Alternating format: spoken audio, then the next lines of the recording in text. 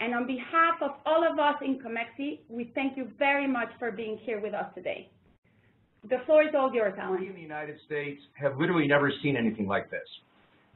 This is the first time in our history that we elected someone as president who has absolutely zero background in either politics or in the military. Donald Trump is, for better and for worse, unique. And that, I think, is the first point. Many, many people, including many of my friends in Mexico, are assuming because of that, he will therefore fail.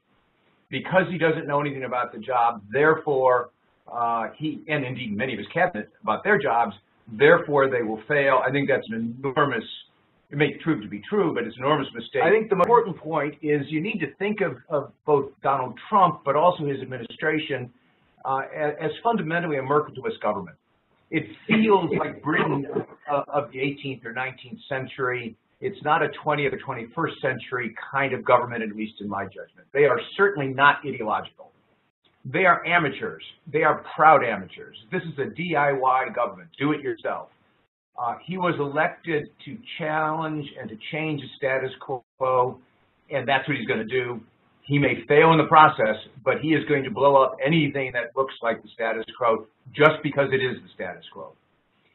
In terms of philosophy, this is good old-fashioned republicanism. Cut taxes, cut regulations, but interestingly, strong net exports create jobs, which is the mercantilist part of the equation. There is a mistake being made at the moment saying, oh, this is just like Reagan, we're going to have big tax cuts and hence the markets will boom. The answer to that is maybe. I'm not a very good stock picker. But what I do know is that the world today is fundamentally different in economic terms than it was in the 80s. We have a fully valued stock market. We have full employment. We live in a world of rising protection. It really is a different stage on which Donald Trump and his policies will perform than it was with Ronald Reagan. And there's a couple reasons for that. One, we are in uncharted waters. By any way you look at the data, the blue line is debt to GDP, the red is growth. The U.S. economy has been slowing and on a slowing trajectory for some time, and we have been borrowing like there is no tomorrow. Now, of course, with very low interest rates the last couple of years, that made a lot of sense, but we have become a highly indebted nation and a very slow-growing nation. He is going to continue to challenge the status quo. He will tweet, he will attack NATO, he will take phone calls from Taiwan, he will look for very cheap wins, trying to persuade, as he did yesterday at breakfast and again today, trying to persuade businessmen, businesswomen, that they need to rearrange their investment plans, rearrange their hiring plans. He intends to, a la Teddy Roosevelt, carry a very big stick and to whack people aside the head with it, and he's going to do it every day. He has promised that he will nominate a Supreme Court judge. That is going to be enormously controversial. It will bring the kinds of people that were in the streets around the world last Saturday back into the streets, because the odds that this is a conservative white male are pretty high. We'll see, shouldn't prejudge. But nonetheless, we certainly don't expect a liberal who's going to endorse abortion and other liberal causes. He will work with the Congress, and I'll come back to the politics of this in a second, on radical tax reform. This is almost certainly one of the highest priorities of the Republicans in Washington, that is to say in the Senate and the House.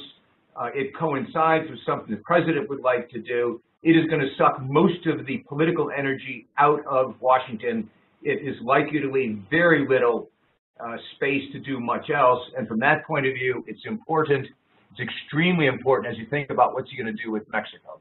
Think if you are a Mexican exporter, if you are if you're a company that works on both sides of the border, but suddenly is being told, oh, your imports are not a deductible expense from your corporate tax base in the United States, you've got a problem.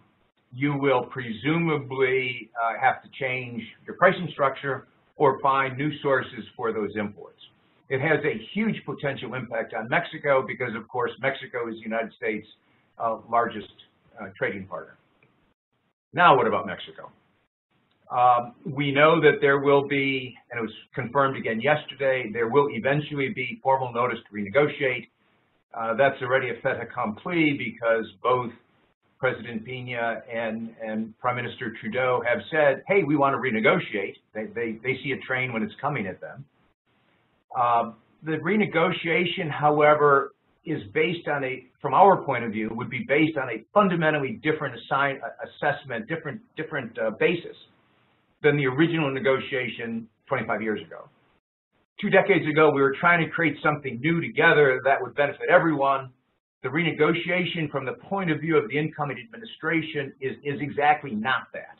It is about getting a better deal for the United States, whom they perceive to be disadvantaged by NAFTA as it now exists, not as much on the tariff side as on the non-tariff side and on the side of excluded sectors.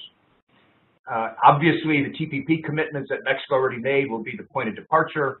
From a negotiating point of view, you already know what Mexico is willing to give. You already know what Mexico reserved, so you have that defined. The problem, of course, is that from the U.S. point of view, that's a trade negotiation. President Pena yesterday, I think correctly, asked for something much broader than that. From Mexico's point of view, obviously, you would like this to be a broad, all-encompassing negotiation, including border security, including the wall, including immigration, including deportations, et cetera, et cetera. Not at all clear that the incoming administration sees it that way. In fact, my gut instinct tells me they don't. All of that said, you got to remember that the president still has his cell phone. He will continue to use that cell phone to tweet. So individual companies are going to be assaulted. Individual acts will be highlighted, good, bad, and ugly. The president is not going to suddenly become someone other than he is, and that will certainly apply to this negotiation. He said, we, the people, me and my people that elected me, are going to govern. And if you don't like it, you're going to have to deal with them. And that is clearly, for better and for worse, how he sees the world. There are 3 potential mistakes that you can make. First, many are assuming, and I am sure they are wrong, that Washington will change him, that the awe and majesty of that Oval Office, of the power that comes with that office, will somehow reshape him into something other than he has been. I would be very surprised if that happens. Secondly, the assumption that what you think of as the checks and balances will in fact check and balance. Again, that would surprise me. We, the United States, have created a very powerful office over the last 40 years. The presidency has too few, in my judgment, checks and balances. Don't expect them suddenly to reappear. And finally, the third assumption that people are making, and I think is wrong, is that he's going to leave governing to his cabinet and to the staff. Yep, he wants to be the chairman, but this is a chairman who on some days will go down and check if the boiler's working. On other days, will just chair the board meeting.